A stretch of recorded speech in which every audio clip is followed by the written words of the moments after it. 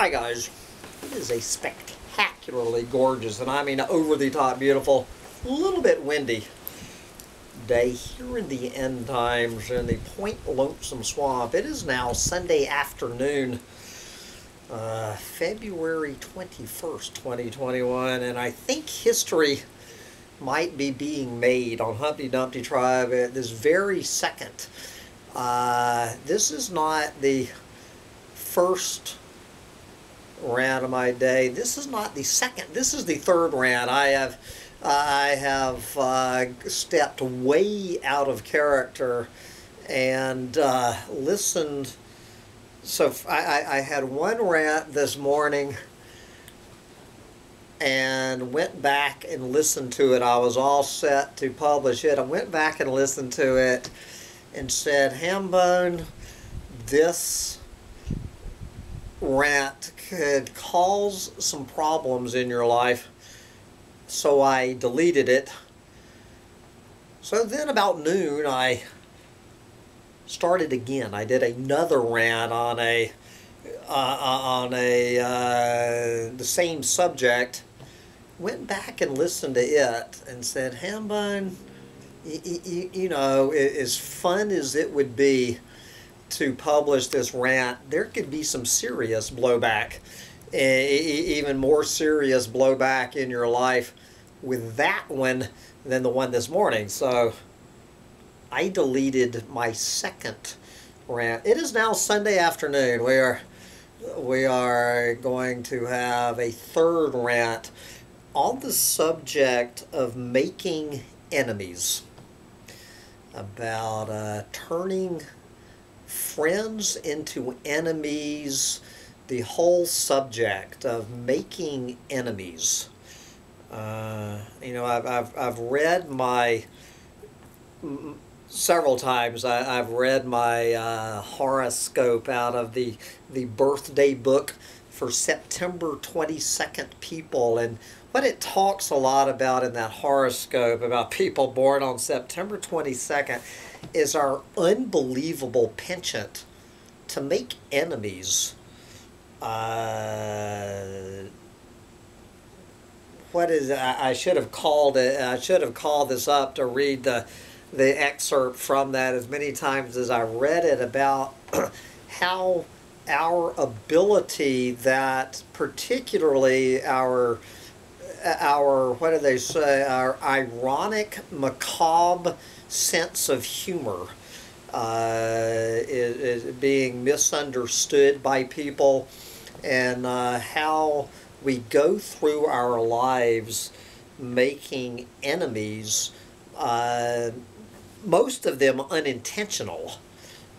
Just how bumbling through life the September 22nd person, you know, how enemies pile up over a life. Just one day you think someone's your friend, and then the next day you find out this person is either this person is your enemy, or more likely, I guess, on the September 22nd person, that you are another person's enemy. Another person has put you on their shit list. So I have been I've been having this rant boiling for quite some time about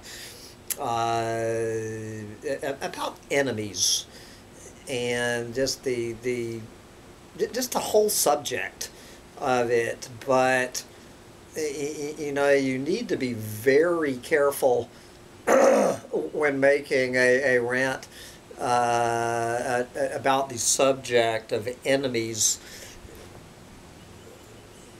You know, having the rant being heard by the person who hates your guts and basically wants you to die. And so, I mean, someone was just asking me, I guess, and if you guys haven't figured out, someone was just asking me on the comments what happened, you know, to all to like 6,000 of your videos.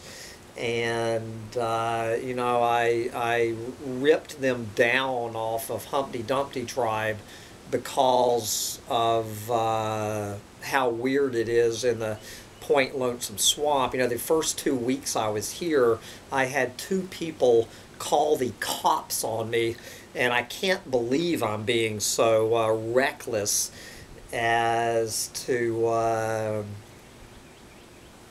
start making videos again.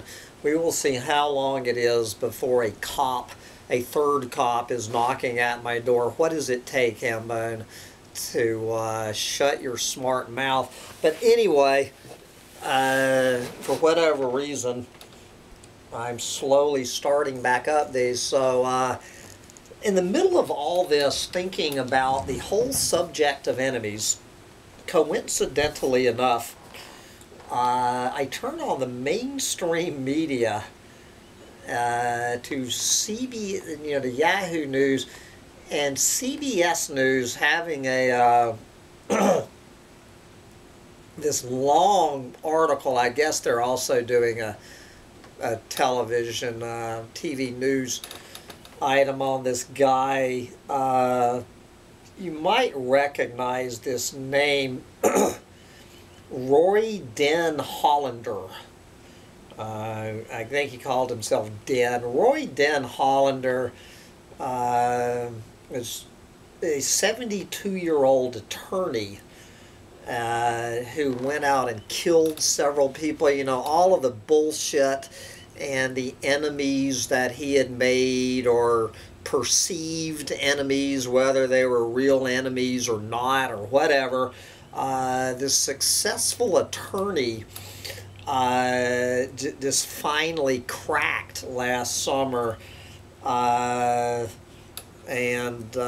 ending up with this story today in CBS News. Why did a crazed gunman take his own life in a remote New York town after killing spree? And so this is this story about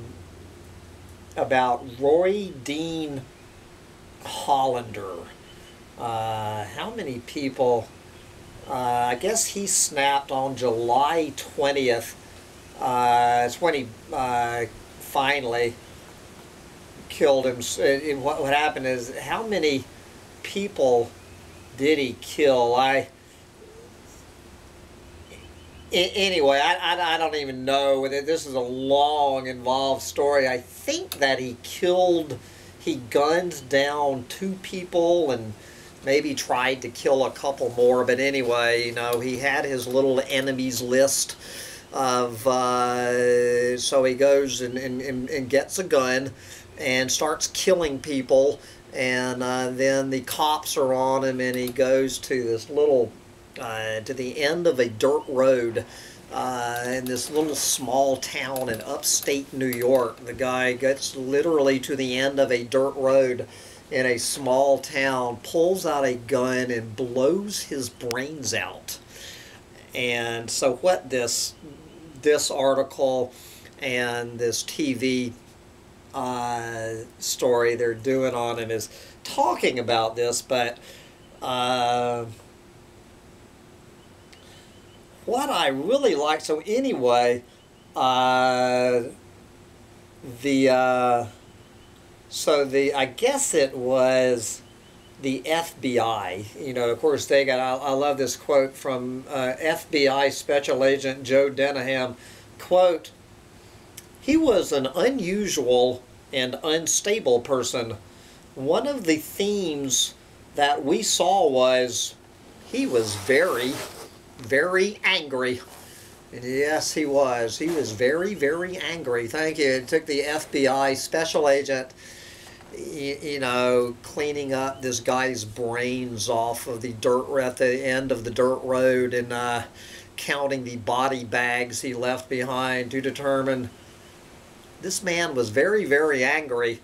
And then what they, so they actually found, I guess, Den Hollander left behind a rambling 1,700-page self-published book. This was his kind of unauthorized autobiography, which this man, before killing these people and himself, He titled it "Stupid Frigging Fool" is the title of his autobiography, "Stupid Frigging Fool," where he rants about his abject contempt for his mother, to whom the book is dedicated.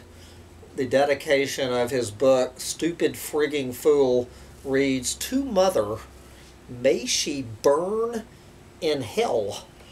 Yes, that is a fine way to start off a 1,700-page rambling autobiography, but I just had to share this quote because it is so perfect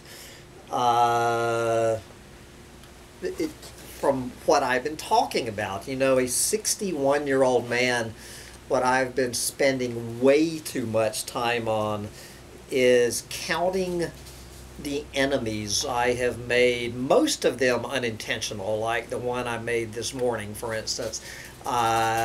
Just counting up my enemies I have made over my life.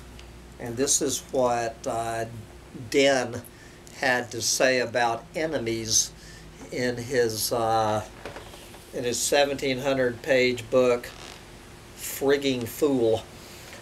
Quote, the only problem with a life lived too long is that a man ends up with so many enemies he cannot even the score with all of them. Close quote. Yes, the only problem is that you cannot even the score with all of your enemies before evening the score with yourself, I guess, and blowing your brains out. And so anyway, it is a struggle, guys. Enemies, you know, there has never been more of a time in human history, especially down here in the Doomosphere. You know, I've had this this rant many times, usually talking about Guy McPherson and the ass-licking toadies, when all we have is each other. You know, down here in the Doomer community, the tiny few of us who understand how fucked we are. And there has never been a time in our own lives and as humanity that we need to stick together. And the last thing we need to be doing is making enemies. But anyway, so I guess, as Den would say, even the score with all of your enemies while you still can, before the big score is evened for all of us.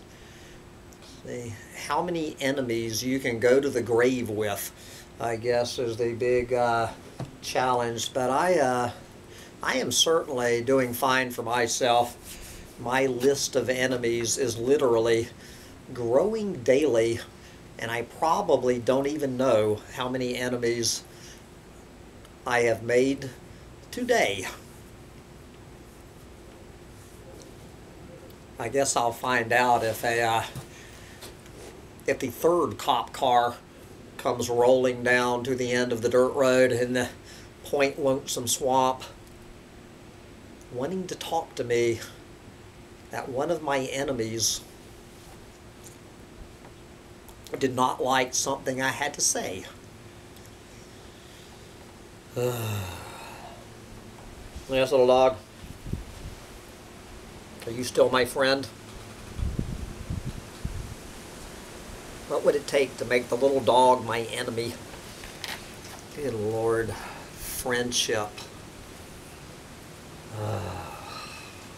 Why do we even attempt friendships? Buy a fucking dog. Do not trust anybody, especially that you meet down here in the Doomosphere. do not trust anybody, including me. And my enemies will be the first to tell you that. Bye, guys.